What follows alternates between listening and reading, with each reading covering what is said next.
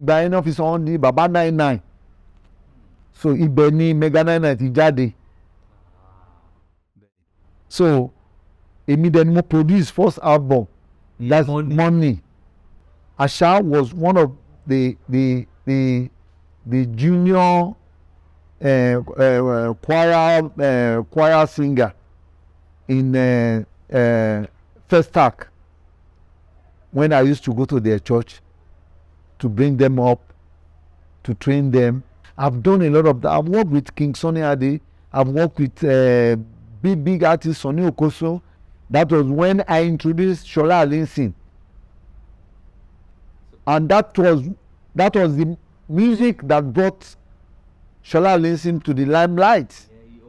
Yes, Shola Alinsin, you can't believe it, was part of my Fuji generation that I produced. Yes, she was a backup there.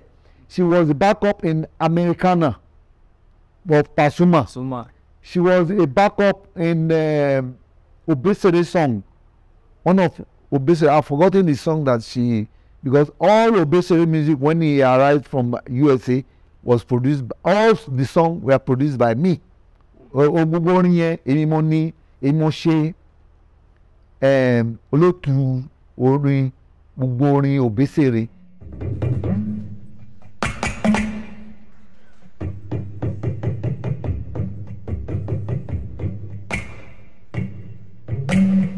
Artists and musicians have always been regarded as being very creative people.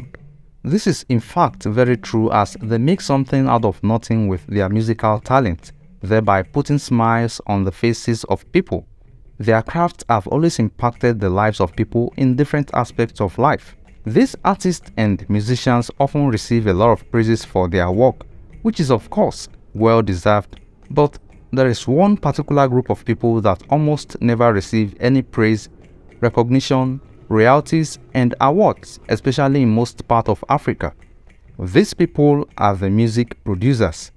If you're wondering who these producers are, they are the ones your favorite musicians can't do without in the studio. Even the most talented musicians will still need a music producer to help them put songs together in the recording studio. In most cases, the producer arranges the song, helps the artist book recording sessions, gets the audio engineers and instrumentalists if needed. The producer even coordinates the mixing and mastering of the song, while the artist is minding some other business. In the 90s and 2000s, the music industry in Nigeria enjoyed even more success. A lot of new musicians were introduced, and these musicians went on to record so many hits in different genres, from Fuji, Afro, gospel, reggae, and so on. Among these musicians, one name in particular was very popular. It was Julie King. Julie King produced a lot of the albums that were popular in that era. Like most other African music producers, his name almost never got mentioned by these musicians and the public. I had the privilege of interviewing him, and he said a lot of things that I believe you will find interesting. Please like the video as you watch the interview, and remember to share the video on other social media platforms. Orúkọ mi ni Julius Olagoroye, tí gbogbo èèyàn mọ̀ sí Julie King ní music industry. Mo jẹ́ ọmọ ìlú méjì ní bí mo ṣe wà yìí. Báwo ló ṣe jẹ́ ìlú méjì ni pé ibi tí wọ́n bí mi sí àti ibi tí àwọn òbí mi ti wá wọ́n yàtọ̀ síra wọn. Àwọn òbí mi wá láti ilẹ̀ Nàìjíríà, láti ìlú Ẹ̀gbádò tá a mọ̀ sí tá a ń pè ní Yewa lénìí, ṣùgbọ́n wọ́n bí èmi sí Republic of Benin lájàṣẹ ní Port Novo. So ìdí tí mo fi jẹ́ ọmọ nílùú méjì nìyẹn. Ẹ ṣé gan. A máa ń gbọ́ Julie King pàápàá jùlọ láàrin àwọn olórin. Iṣẹ́ wo gbọ̀ngbọ̀n lẹ̀ ń ṣe? Ṣé olórin ni àbò ní gìtá ni àbí kẹ̀ onílù? Ẹjọ́ ẹ bá wa nànà lọ́ẹ̀. Gbogbo ètò ẹ̀dárúkọ yẹn kò sí tí mi ò kì í ṣe tó jẹ́ àjèjì sí mi nínú gbogbo ẹ̀. Mo jó olórin, mo jó nílù, mo jó ní gìtá, ṣùgbọ́n ẹ mọ̀ pé tí èèyàn bá bẹ̀rẹ̀ nǹkan yẹn máa bẹ̀rẹ̀ ìgbésẹ̀ sí ìgbésẹ̀ ìpele sí ìpele ni wọ́n fi ń rìn ní ilé ayé. So ìgbà tí máa bẹ̀rẹ̀ mo bẹ̀rẹ̀ gẹ́gẹ́ bí ọmọ akọrin, mo dẹ̀ bẹ̀rẹ̀ pẹ̀lú ibi tó ti ẹni tó ń lu agogo ní ẹgbẹ́ akọrin. Mo dẹ̀ jẹ́ ẹnìkan tó yẹ pé ó nífẹ̀ẹ́ sí iṣẹ́ orin kíkọ láti kékeré mi wá. So ìgbà tí mo bẹ̀rẹ̀ pẹ̀lú agogo, ìgbà tó yá kẹ̀rẹ̀kẹ̀rẹ̀ mo bẹ̀rẹ̀ sí ní kọrin, mo ń gbérin nínú church nínú ẹgbẹ́ akọrin. Ìgbà tó yá kẹ̀rẹ̀kẹ̀rẹ̀ mo sún sí ìpele láti máa ta gìtá, nítorí akọrin tí mo wà ń gbà yẹn tó bá ti ta gìtá báyìí o kì í ṣe kinní, o kì í ṣe olórin, o kì í ṣe ọmọ ẹgbẹ́ akọrin gidi. Ìdí ẹ̀ èmi náà bẹ̀rẹ̀ sí ní ta gìtá, kọ́ gìtá, mo bẹ̀rẹ̀ sí ní ta díẹ̀ láti bẹ̀ èmi náà wá di ọ̀gá olórin tí èmi náà mọ̀ ń kó ẹgbẹ́ jọ. Láti ibi tí mo ti di ọ̀gá olórin tí mò ń kó ẹgbẹ́ jọ, ibẹ̀ lèmi náà ti bẹ̀rẹ̀ sí ní ìmọ̀ láti jẹ́ producer tí àwọn Yorùbá ń pè ní olóòtú orin. Ibi tí mo ti bẹ̀rẹ̀ ṣe production nìyẹn. So production yẹn ni mo ń ṣe títí di èní. Ẹ ṣeun. Ọ̀pọ̀lọpọ̀ ló ti gbọ́ àwọn iṣẹ́ tẹ́ ti ṣe ṣùgbọ́n tí wọn kò mọ̀ pé ẹ̀yin lẹ ṣe olóòtú àwọn orin wọ̀nyí. Ẹ jọ̀ọ́ kán lè mọ àwọn iṣẹ́ wọ̀nyí, ẹ bá wa dárúkọ àwọn iṣẹ́ tẹ́ ti ṣe àtàwọn olórin tẹ́ ti bá ṣiṣẹ́ káwọn èèyàn lè mọ̀. Máa wá dárúkọ àwọn olórin, mi rò pé àsìkò lè gbà wá láti fi dárúkọ àwọn olórin tí mo ti bá ṣiṣẹ́, ṣùgbọ́n máa kàn mẹ́nubà díẹ̀díẹ̀ nínú wọn tó jẹ́ àwọn tí mo ti bá kọrin. Ìgbà tí màá bẹ̀rẹ̀ gangan ẹgbẹ́ akọrin mo ti bẹ̀rẹ̀, that is ní Makoko CCC Makoko International Headquarters ni mo ti bẹ̀rẹ̀ sí ní lu clef láyé akọrin. Láti bẹ̀ ni mo ti bẹ̀rẹ̀ sí kọ́ gìtá títa ní Makoko. Lẹ́yìn ìgbà tí mo kúrò ní Makoko, mo wá lọ sí CCC Mafuluku 1. CCC Mafuluku 1 ni church tí ìyá mi dá sílẹ̀, tí ìyá mi jẹ́ ìyá àjọ wọn ní Mafuluku Model Parish tó wà ní Mafuluku Airport Road. So ibẹ̀ mo ti bẹ̀rẹ̀ sí ta gìtá díẹ̀díẹ̀. Ibẹ̀ ni ẹni tó máa kọ́kọ́ ra gìtá fún mi tó yẹ à ń pè wọ́n ní ajínrere, bàbá ajínrere ńgbà yẹn, mo ti gbàgbé orúkọ wọn. Àwọn náà kọ́kọ́ ra gìtá fún mi tí mo bẹ̀rẹ̀ sí ní play díẹ̀ kó tó di pé ìgbà tí mo á dé CCC Iriakari Parish ní Ìsọlọ̀. À ń pè bàbá kan honourable ni wọ́n nígbà yẹn, ní bàbá Àsújẹ̀ ni wọ́n pè.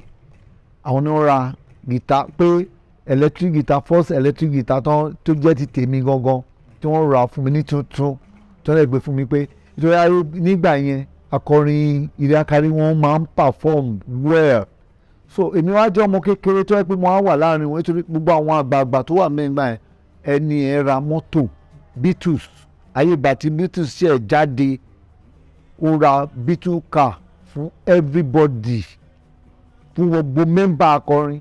But mi náà pé èmi tó yẹ pé mo ṣe wà ní primary school ní ìgbà tá à ń sọ yìí, wọ́n á ní pé kí ni mo fẹ́, èmi ò lè lo mọ́tò, mi ò lè gun, mi ò lè ṣe pé wọ́n ní kí ni mo fẹ́, mo lè sọ nǹkan tí mo fẹ́ ní gìtá, ẹ ra gìtá fún mi. Ó dẹ̀ ra gìtá tuntun, ó dẹ̀ ra fún mi gbà yẹn. Ibẹ̀ ni mo ti bẹ̀rẹ̀ iṣẹ́ ìrìn àjò yẹn. So títí débi pé mo bẹ̀rẹ̀ sí ní produce. So ẹni tí mo kọ́kọ́ bá ṣiṣẹ́ gbàrà ní Evangelist Akin Adébáyọ̀ tí wọ́n ń pè ní Ìmọ́lẹ̀ Ayọ̀. Àwọn churches ni mo kọ́kọ́ play fún tẹ́lẹ̀, máa ń ta gìtá káàkiri títí mo á bẹ̀rẹ̀ sí ní ta gìtá fún Evangelist Akin Adébáyọ̀ tí gbogbo èèyàn mọ̀ ní Ìmọ́lẹ̀ Ayọ̀. So lẹ́yìn Ìmọ́lẹ̀ Ayọ̀ ni mo produce Àǹtí Dúdú. A máa ń pè mọ́mí ẹ̀ ní Àǹtí Dúdú. olórúkọ kan ọmọ dúdú la máa ń pè wọ́n gbà yẹn so àwọn náà jẹ́ kí n produce madam mi yẹn gbà yẹn so tí bá ń gbọ́ ìmọ́lẹ̀ ayọ̀ máa sìn wá lọ that was where I started from. Bẹ́ẹ̀ ni tí mo bá wọn ṣe ń gbà yẹn láti bẹ́ẹ̀ ni mo ti bẹ̀rẹ̀ so mo á produce àǹtí ọmọ dúdú lẹ́yìn ìgbà tí. ìyẹn ni wípé ìmọ́lẹ̀ ayọ̀ ni first hit album tẹ́. bẹ́ẹ̀ ni òun náà dẹ̀ ni àkọ́kọ́ tẹ́. mo kọ́kọ́ ṣe ní ayé ìgbà yẹn so lẹ́yìn ìgbà yẹn tí ọ̀dọ̀ ni mo wà tí mo fi dá band ẹgbẹ́ ti tèmi sílẹ̀ tó ń pè ní Angelic Stars so Angelic Stars yẹn ó ti bímọ tó pọ̀ rẹpẹtẹ ń ta nísìn wọ́n pọ̀ rẹpẹtẹ so mo bá ìmọ́lẹ̀ ayọ̀ ṣe iṣẹ́ díẹ̀ ńgbà yẹn gbà tí mo àárín ẹ̀ ni èmi náà ti ní ẹgbẹ́ mi that's Angelic Stars International so after yẹn mo tún bá Prince Adekunle General Prince Adekunle tí ó gbogbo ayé mo kéré so lẹ́yìn ìgbà tí Ṣínà Peters tán kúrò ní ọ̀dọ̀ bàbá Prince Adekunle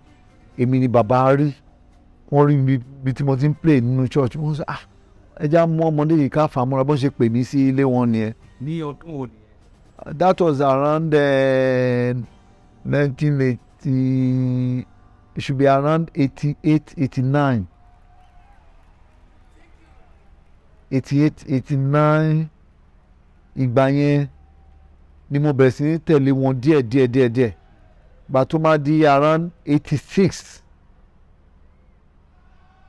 ni mo bẹ̀rẹ̀ sí bá wọn jáde pé kó máa lọ sí event gidi but gbogbo àtẹ́mi ń tẹ̀lé wọn gbà yẹn mo kàn sì máa ń tẹ̀lé wọn máa lọ ń wo gbogbo show wọn láti lè understand his kind of music so that máa lè blend pẹ̀lú so ìgbà tó máa bẹ̀rẹ̀ sí jáde pẹ̀lú that was around 86 tí mo bẹ̀rẹ̀ sí ní ṣiṣẹ́ pẹ̀lú wọn débi pé mo bẹ̀rẹ̀ sí ní produce wọn mo produce 2 of his album then so from there ni mo bẹ̀rẹ̀ sí ní ṣe àwọn other produce àwọn other artists díẹ̀ ní church Iriakari mo produce wọn ní CCC Mafuluku mo produce wọn CCC Afanda Parish mo produce wọn CCC Ogudu Parish Ogudu yẹn 24/7 ni máa bá wọn lọ sí show gbà yẹn àmọ́ wọ́n lè lọ ọ̀sẹ̀ méjì ọ̀sẹ̀ mẹ́ta tẹ́pẹ́ àjọ máa lọ sí concert káàkiri àwọn win award lóríṣiríṣi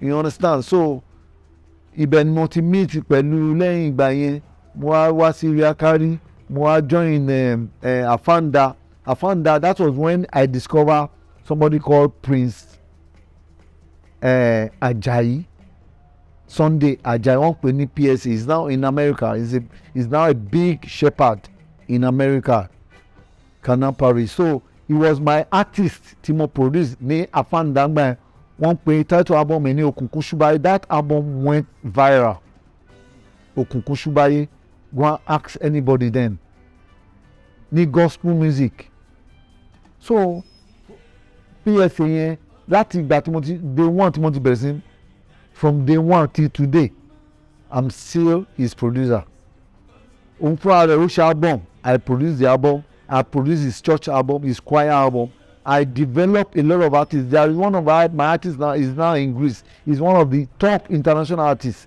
that is Deji Adetayo he was very small he was around 8 years old when he started with me when we started together in the choir so he's now one of the top artists in Greece one of the top artists in Greece he's a very good guitarist but he started in singing he was very small when he started singing in the choir so from there mi mo train wọn so there are a lot of things Asha you know Asha herself Asha was one of the junior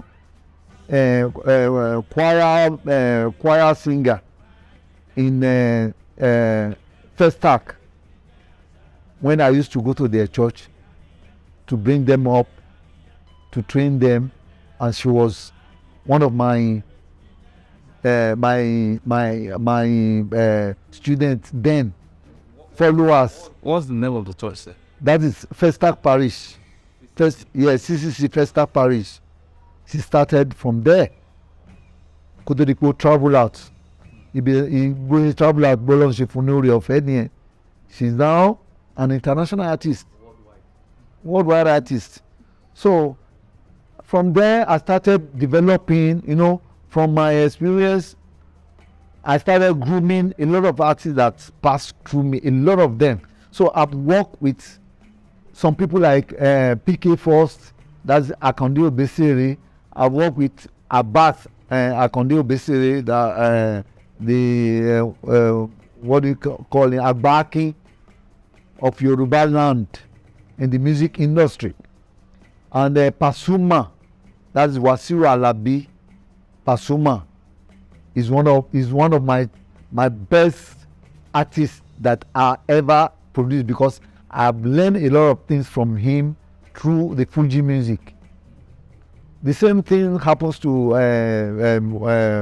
Abbas Akande. Abbas Akande was the person that I started with, that put me through how to handle Fuji music. After that, I met with Pasuma, then met with Sule, Alao Malaika. I've worked with him. I worked with Saheed Osupa. So, but I met through these people through Mr. Gbenga Adeusi.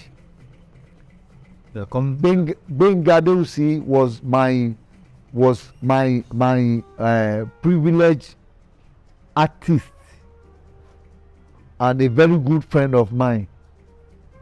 He's like a brother, he's like a father, he's like a friend.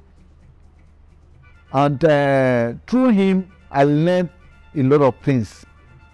I learned mo kọ́ a lot of things through wọn nípa pé kí wọ́n handle Yorùbá music, nítorí pé ìjìnlẹ̀ Yorùbá tí wọ́n bá sọ pé ìjìnlẹ̀ Yorùbá ẹnu Gbenga Adeusi lẹ́dí máa bá. Mi ò tí sí ọ̀rọ̀ náà tó le tí wọ́n lè tú palẹ̀.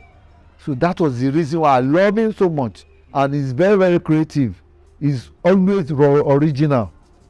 So Gbenga Adeusi is the kind of person that gave me the privilege to meet with most of the the big artists in the industry today. So, and I was the one that produced his first album, that is Itunu. Go and listen to that song. Ìjì ayé kò ní gbé wa lọ, ìjì ayé kò ní gbé wa rè, pẹ̀lẹ́ la ó tukọ̀ wá. That was my first album with Gbenga Adeusi. Náà lè ṣe ológo dídán.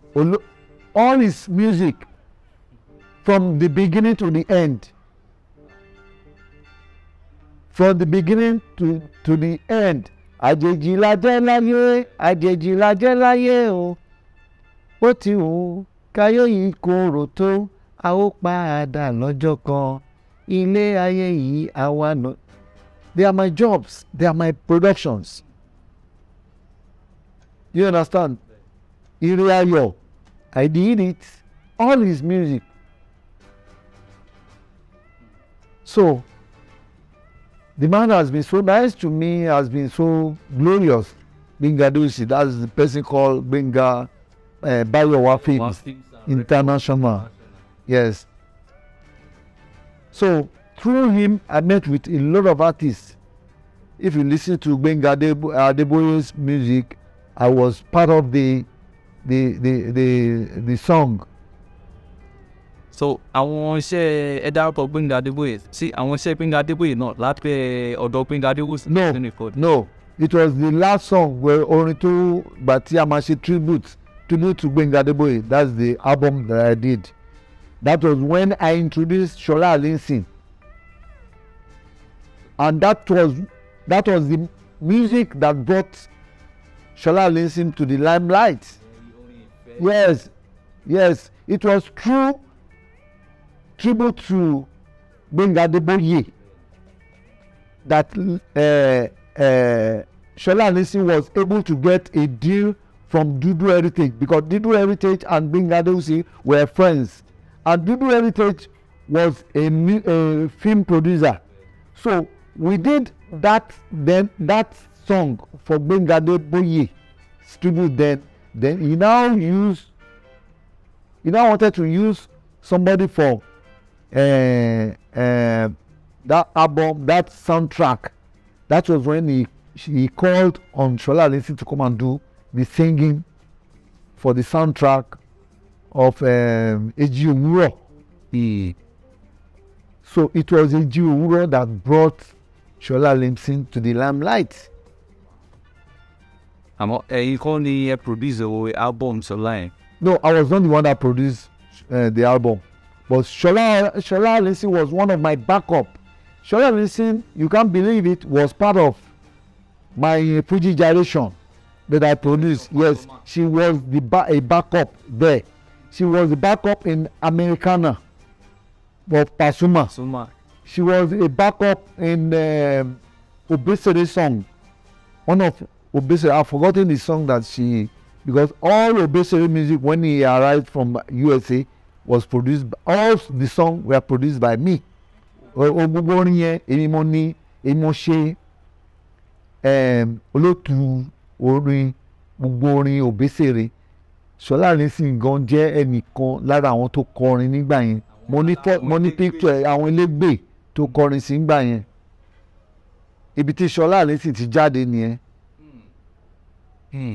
So mo máa ń dúpẹ́ lọ́wọ́ Ọlọ́run pé Ọlọ́run lò mí fún ọ̀pọ̀lọpọ̀ àwọn olórin tó dìde lọ́jọ́ òní.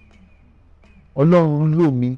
Tó bá ń dárúkọ Ṣẹ́gun Nábì, Mr. Pamela, ọmọ mi ní gbórí Ṣẹ́gun Nábì, mo dẹ̀ wà proud of him anytime any day because ó bẹ̀rẹ̀ bí elégbè lọ́dọ̀ mi ni, òun ló máa ń kọ bass ní band wa nígbà yẹn. That was from 1986. ó máa ń kọ ṣe elégbè fún mi, backup ló máa ń ṣe fún mi nígbà yẹn. Inú mi dùn pé ẹ̀kọ́ yẹn ló wá fi ń kọ́ àwọn ẹlòmíì léni. So àbúrò ẹ̀ náà tó ń pè ní Ìmọ́lẹ̀ tó wà ní London léni, agogo nìyẹn náà ń lu gbà tí ẹ̀gbọ́n ẹ̀ wà lọ́dọ̀ mi torí bàbá wọn gbà tí bàbá wọn kú, bàbá wọn fi wọ́n lé mi lọ́wọ́ ni. So inú mi dùn pé Ọlọ́run sọ wọ́n di olóríire léni. Lẹ́yìn ìgbà yẹn ni mo meet ẹ̀ tó ń pè ní Mega 99. That is Abel Dosunmu. Abel Dosunmu bàbá ẹ̀ jẹ́ bí ẹ̀gbọ́n sí ìyá mi, sí mọ́rin mi. Tó ń dẹ̀jọ bẹ̀rẹ̀ ìjọ mímọ́ láti kékeré. Ọdún mọ́ mi ti wà ní ìjọ mímọ́ kó tó di pé dáàdi wọn join. So but gbà tí wọ́n máa dé Máfùlùkù àwọn àti bàbá dáàdi wọn ló ní Celestial Church of Christ Ọlátúnjí Parish.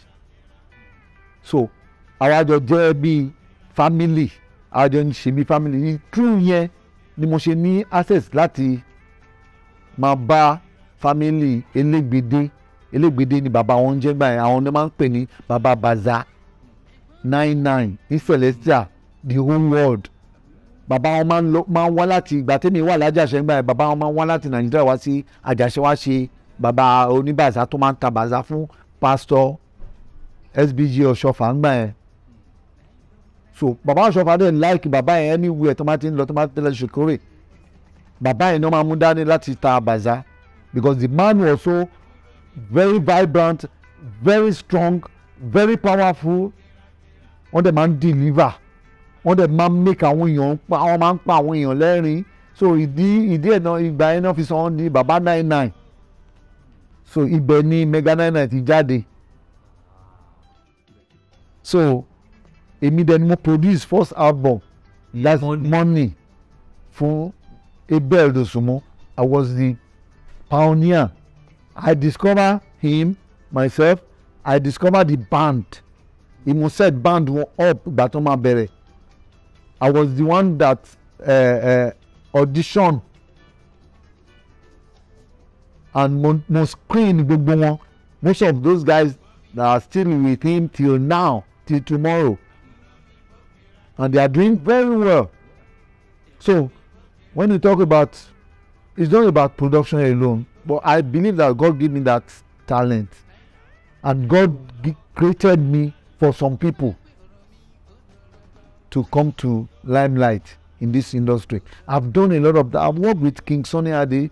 I've worked with big artists, Sonny Okoso. I've worked with what do you call it? Yeye Asha. We call her Floxy B, Queen Floxy B, the queen of Aikoso music. I've produced her several times. She's one of the best artists, international artists. She's now in America. I've worked with Malaika Voices. What do you call him? I've forgotten his. We call him Rotimi Adetipe. He was one of the top artists in gospel music then, with Ayewa, Baba Yewa, with Evangelist Akin Adebayo, Kingsley Ogunde. I've worked with Kingsley Ogunde to have played the lead guitar in his first album. So there are many of them like that, many that I cannot just mention. There are many of them. Our sister Yinka Olatunji Ajijo, she's one of my good artists that I respect so much. Jumoke Adeyanju, you know, Lizzie Martins, many of them. And I've worked with Good Women Choir. The last 2 albums she did before retiring, I was the one that produced the 2 album for Ibukun Orisuni. Then, so these are my jobs that I've done, and I'm still doing it, and I will continue doing it till I die. I will never retire from those things because I believe that I still have a lot of work to do. Ayo Balogun, I produced our first album. Yes. For it, penny. Yes. Penny loco. Yes, I did that album. A lot of them like that. Fumi Black, I don't know if you met her before. Fumi Black was my first lady production that I handled, and I have a lady, Sarah Adeyinka. Jola Osho now she's the first female music producer in Nigeria, and she's doing well. And I have somebody like Debbie Ibadan. She's one of the greatest sound engineer, a female sound engineer, and she's doing well in the industry of today. These are my people that I'm proud of. Ẹ ṣeun gan sà. Yàtọ̀ sí àwọn oníjùjú àti àwọn onígospel pẹ̀lú àwọn onífújì tẹ́ ẹ dárúkọ tẹ́ ẹ ti bá ṣiṣẹ́ nígbà tẹ́ wà lọ́dọ̀ Báyọ̀wá, àwọn olórin wo ni ẹ tútù bá ṣiṣẹ́ yàtọ̀ sáwọn wọ̀nyí? Àwọn tí mo bá ṣiṣẹ́ pọ̀, wọ́n tún pọ̀. Irú bàbá Fatai Dollars, ó ní ọdún tí mo fi bá wọn ṣiṣẹ́. Fatai Dollars, mo bá wọn ṣiṣẹ́, mi ò bá wọn kọrin o, but mo bá wọn ṣiṣẹ́ gẹ́gẹ́ bí manager. Nítorí kó tó di pé wọ́n kú, èmi mò ń ṣàtọ́kùn gbogbo iṣẹ́ tó ń ṣe, láti lọ ṣe show ni o, láti lọ ṣe anything ni o, èmi mò ń manage wọn. Ọjọ́ tí burial kìíní tó ń ṣe, gbogbo burial kìíní tó ń ṣe, èmi mò ń handle the kìíní first burial Fatai Dollar. Ṣó ti yẹ nísìn, the first burial tó ń ṣe, èmi mò ń organize ẹ̀ kó tó di pé àwọn kan hijack ẹ̀ mọ́ mi lọ́wọ́. I was able to do the last burial of Fatai Dollars. You can go to the family and ask. You understand? Èmi mo ṣe burial wọn ní LTV8. Èmi mo write letter sí LTV8 tó ń fi fún wa ní LTV, because gbogbo àyẹn èmi máa mú Fatai Dollars wá sí LTV8 láti wá perform fún Lagos State Television. So they were able to give us the blue roof to make use of for the final burial of Baba Rolling Dollar. So we did the burial then, but àwọn nǹkan ṣẹlẹ̀ nígbà yẹn mi ò ní sọ̀rọ̀ lọ púpọ̀ lórí ẹ̀ so ìgbúrẹ̀ tí mo fi nígbà pé mi ni manager wọn gbà yẹn ló jẹ́ kí n fi ṣe nǹkan tí mo ṣe yẹn ó pẹ̀lú nǹkan tó yẹ pé kí ni ẹ̀ affect family yẹn because during that time I wanted to establish Fatai Rolling Dollars Memorial Band but I was unable to do that due to some reasons so nígbà yẹn gan mo ṣe album kan because Baba Rolling Dollars pé 86 nígbà yẹn I recorded 86 artists in an album for Rolling Dollars but the album was not released till today and I still have that album with me. ṣé kò sí tẹ́lẹ̀ kí ló dé tí wọ́n fi gbé àwòrán dà. nǹkan amóye nǹkan tó ṣẹlẹ̀ but we've resolved all those issues ṣó ti ẹni sí but mo ṣe ń wo time maybe by the time mo máa ṣe 10 years anniversary because very soon we are going to relaunch the album back you understand so we have 86 artists in the album of that Rolling Dollar a tribute to Rolling Dollar then so during the 10 years anniversary ta fẹ́ ṣe mo sọ pé a máa release it ṣó ti ẹni sìn then apart from that I've worked with this Majek Fashek mo manager that was láti 2001 títí di ìgbà tó fi ṣaláìsí because I was working for Aji Adangaji. Aji Adangaji was the one that brought Majek Fashek back to Nigeria. Àwọn ní ọmọ lọ fún láti rehabilitate gbà tó fi dé tó fi di pé ó ti ní àwọn sickness díẹ̀díẹ̀ lára so Aji really tried she spent a lot of money Aji Adangaji she really tried but some people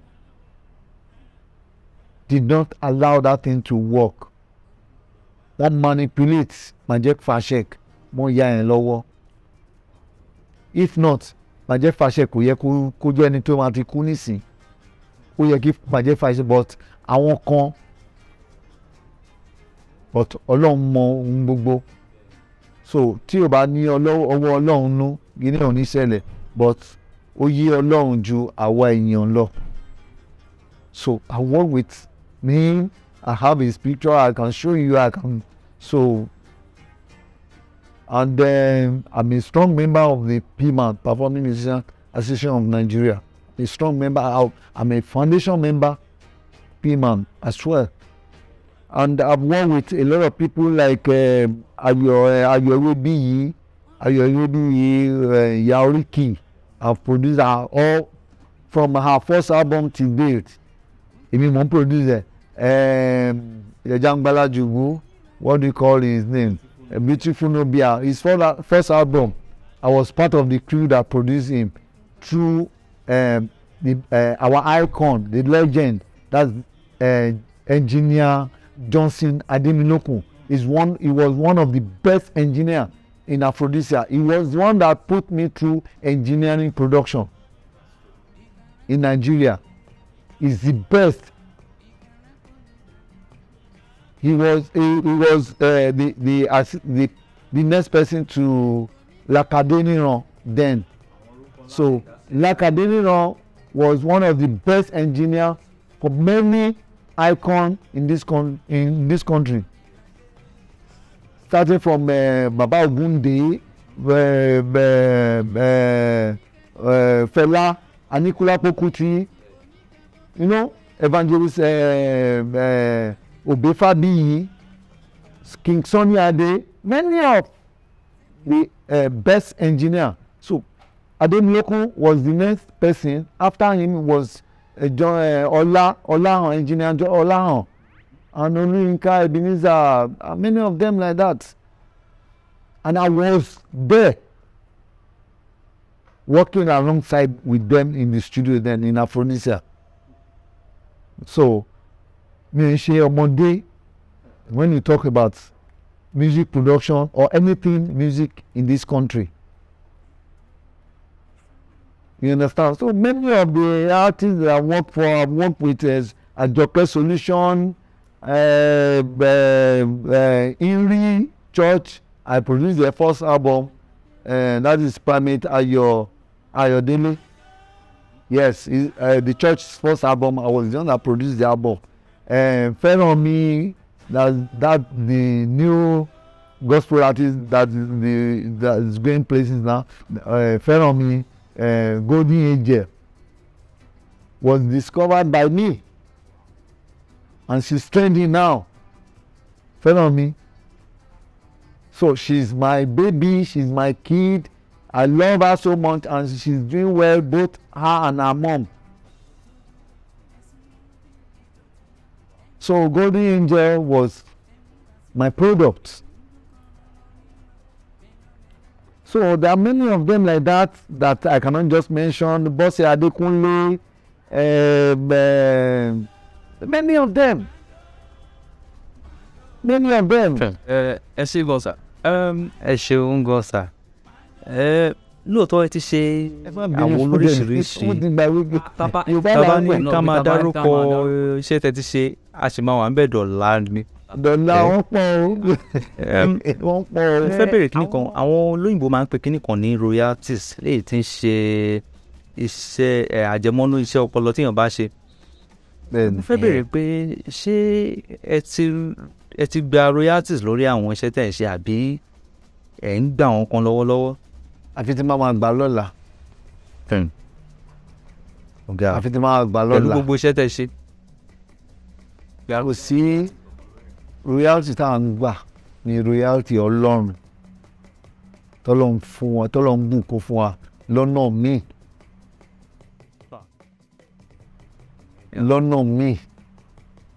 Nítorí pé gbogbo àtà bẹ̀rẹ̀ kò ẹ̀mọ̀ orientation production gbà yẹn ó ti wà limited to some people.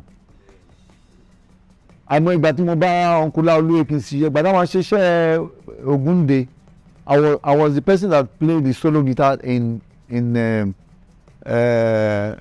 Kingsley Ogunde's album Kingsmen. So tí a bá máa sọ ni ó yẹ kí n ti máa gba royalty láti bẹ̀rẹ̀ ibi tí mo ti ń play guitar fún kínní, because the album was produced by Laolu Ekins for Sony Music.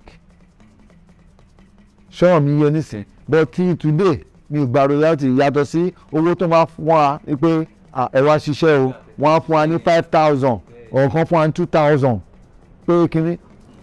Ní production tí mo ṣe fáwọn èèyàn, tí mo ṣe gbogbo àwọn Obesere, Pasuma, Alao Malaika, what do you call him, Saheed Osupa, gbogbo àwọn yẹn peanut náà fún wa náà. Tí màá gba owó, mo gba owó pọ̀ jù, mi ò gba 5,000. Kí ni wọ́n fẹ́ fi 5,000 ṣe? But because of the passion I have for the music, for the industry, for the career, you know, I was just playing. Could there anybody to let me put her through my brother? Can I sign contract? It was late. That was just now. And I said, "Yeah, we could sign contract. We could say, well, we could she was also." One saw it was late hour. Only anything but the gangan ni Mega 99. Yes, but wọ́n wò pé nǹkan tí máa ń fìrì lára tí máa ń fìrì ni pé ó máa ń dàbí pé bóyá mo fẹ́ cheat ẹni yẹn, mo fẹ́ force ẹni yẹn, mo fẹ́ force ara mi lórí ẹni yẹn pé ẹni ìkíní wa nǹkan tó hàn kọ́ wa láti tí a ti wà use mọ́ láti lẹ̀ ẹ mọ̀ nǹkan tó máa ti kọ́ láti lẹ̀ ní máa múyàn lára títí yẹn máa fi but we were not taught that this is the way you have to handle the product. Then put our crew. But we were just doing it for the passion's sake. So, ó pẹ̀lú nǹkan tí ó affect lórí ọ̀rọ̀ tó béèrè yẹn, kò sí reality o, kò sí royalty but àwọn kan wà tó ń gba royalty yẹn lẹ́yìn wa tá a dẹ̀ mọ̀ wọ́n ọjọ́ rẹ̀ ò tí ì tó ọjọ́ tí a máa ṣí ìwé kan ọjọ́ yẹn ń bọ̀. ẹ̀jọ̀ sá ìgbésẹ̀ wa ni ẹ̀yin ń gbé báyìí láti rí i pé irú pọ̀ bẹ́ẹ̀ yẹn. ìgbésẹ̀ àwa ti ń gbé ìgbésẹ̀ but ìgbésẹ̀ tá à ń gbé yẹn ni pé kí our music producers can come together to fight for our rights. That's the only solution because union ta ni union ẹ kò care nípa anybody. That is P-Man. P-Man doesn't care about anybody anymore. It was before. Ìgbà tó ń bẹ̀rẹ̀ nígbà aláyé àwọn ọba King Sunny Adé àwọn Tony Okoroji làwọn ni wọ́n kí ẹ̀. But lately kò sí ètò kan wọn àpò ara wọn ní gbogbo ń jà fún. àwọn producer dẹ̀ ló ń ṣiṣẹ́ tó. Yes, wọ́n ṣe náà yes. We are the kingmakers in the industry. láìsí producer kò sí á. Kò sí artist. You understand because kò sí nǹkan tó fẹ́ play nísìn èyí máa sọ fún ẹni nǹkan tó máa play sí lílé nǹkan tó máa concept tó máa lò láti fi develop your kind of music. You need to be creative, you need to do this, you need to add this. You understand?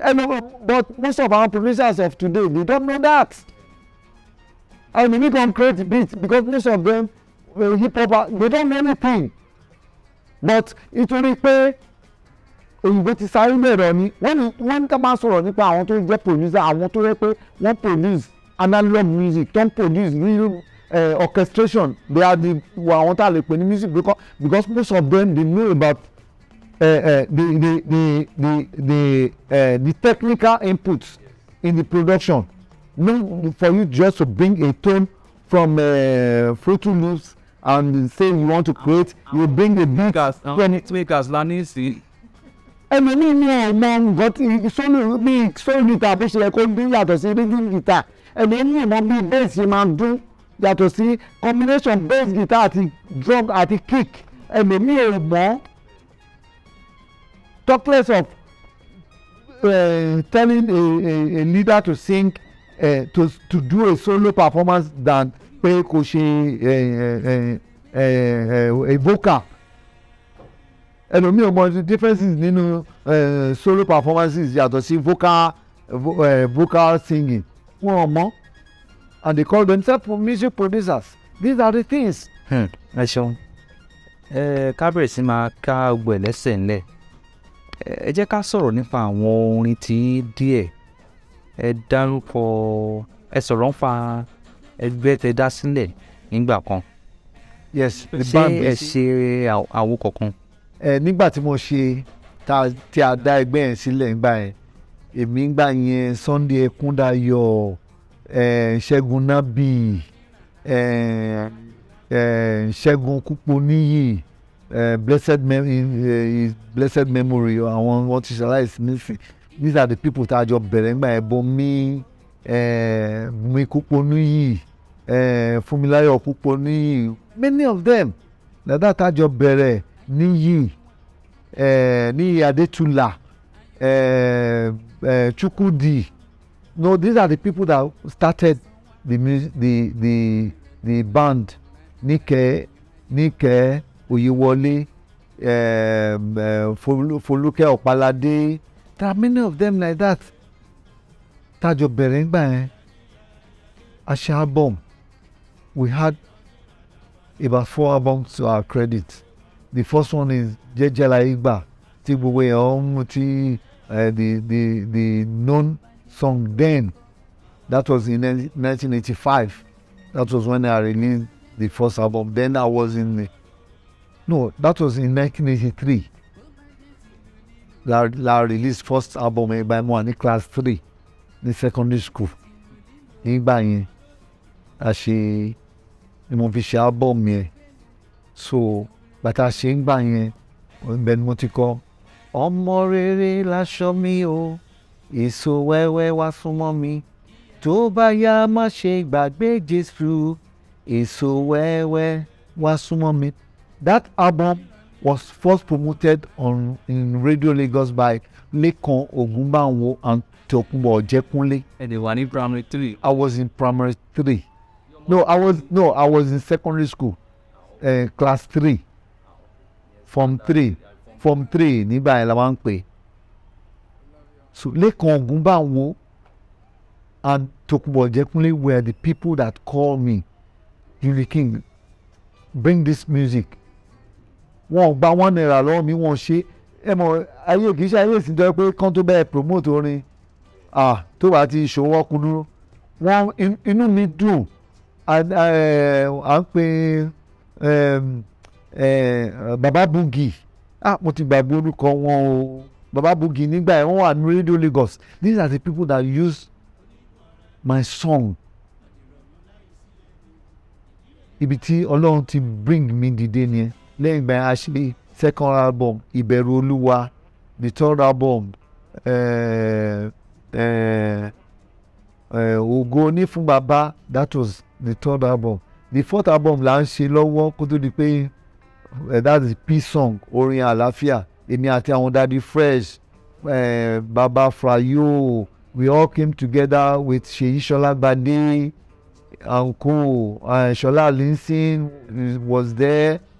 Many of the popular artists were involved. Orindola too sang in the album. It's not yet, it wasn't yet released. Esther Igbekele was part of the album. Wọ́n kópa rẹpẹtẹ, even Esther Igbekele ó try pẹ̀lú pé ó sick gan, ó tún kọrin sínú album mi. Wọ́n pọ̀ bàbá yìí tó ń kọrin Ìlàjẹ yìí, Prince Debo, yes, I produce him also. Mo ti bá ṣiṣẹ́ rí, mo ti bá ṣe album, many albums, so many of them like that. Ẹ ṣe wọn lọ́pọ̀lọpọ̀ lágbára Ọlọ́run ọgbọ́n tẹ̀mí ṣe àti ìmọ̀ tẹ̀mí ṣe Ọlọ́run àtúnmọ̀. Àmín o Jésù. Gbogbo iṣẹ́ tẹ̀lé ti ṣe sílẹ̀ náà lágbára Ọlọ́run ẹ máa jèrè. Àmín. Àtẹ̀yí tí ẹ ti gba àtẹ̀yí tí ẹ gbogbo ìtẹ̀ tí ìrírí á ti ṣe lágbára Ọlọ́run àbùkún. Àmín. Ẹnìkan mo fẹ́ gbàdúrà fún nísìnyí tí mo ń ṣiṣẹ́ lọ́wọ́, that I'm always and I will continue to be proud of her. She is called Taiwo Ejiredola. Taiwo Ejire, she's in the US. That girl, she's very fantastic. Irú orin wo ni? Fuji ló ń kọ, but wọ́n blend there to the general kind of music, to the contemporary music. Fuji ló ń kọ, she sings like Pasuma, and she's very good. God really bless her, but she has never discovered herself. But I'm working on her. I'm trying to develop her. I'm trying to bring her to the limelight. And she's doing well. She's great. She's very good in composition. But kò tí more technical aspect of the music. So she's the one I'm working with now. She's in US, but I'm producing her job in Nigeria here. And she's doing great. Ẹ̀jọ̀ ẹ jẹ́ kí n béèrè ìkẹyìn final question báwọn olóyìnbó yìí máa ń sọ. Tí ẹ ti produce àwọn olórin hip hop rẹ̀ bí ẹ sì ronú pa ẹ̀. mo máa ń produce hip hop rí, but my infuse hip hop music into my gospel music ní bá ṣe. The reason ni pé tí máa sọ pé hip hop Ọlọ́run ó ní ẹ̀bùn tọ́lọ́run fún olúkálùkù, ó dẹ̀ níbi tí Ọlọ́run darí olúkálùkù sí. Mi ò lè force ara mi láti máa sọ pé mò ń ṣe hip hop pé dandan mo gbọ́dọ̀ jẹ, no. Ọlọ́run ti fún àwọn kan lórí ọ̀fẹ́ láti máa ṣe.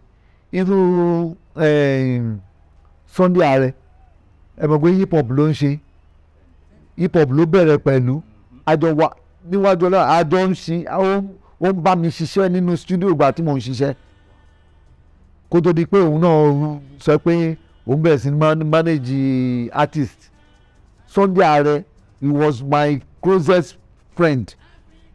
Tájọ ń ṣe recording production ní African Sings nígbà yẹn. So kì í ṣe pé mi ò ní access láti ṣe, but máa wò pé iṣẹ́ ọ̀lẹ ni hip hop, because ó máa jẹ́ kí n lose focus, you understand, because tí máa bẹ̀rẹ̀ sí ṣe hip hop òun ló simple jù.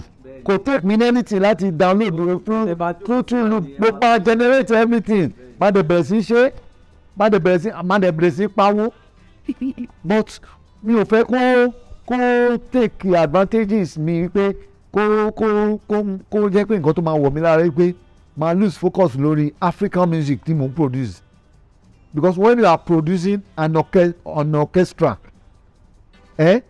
ó take a lot of things